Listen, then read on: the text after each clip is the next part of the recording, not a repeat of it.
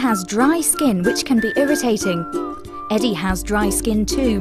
He's a gecko after all. Luckily for Ellie, her parents have done their homework.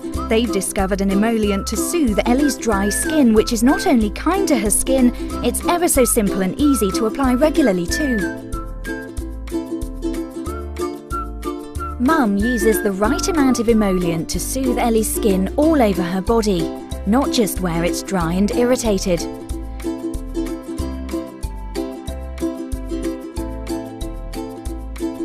She applies the cream in downward stroking motions, being careful not to rub the emollient into Ellie's skin too much, as she doesn't want to irritate her skin further.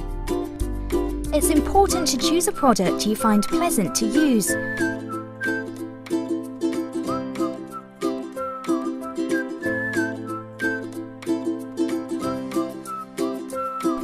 Bath time is another ideal time for Mum to look after Ellie's skin. As well as moisturising creams, emollients include bath or shower oils, which help to hydrate Ellie's skin too.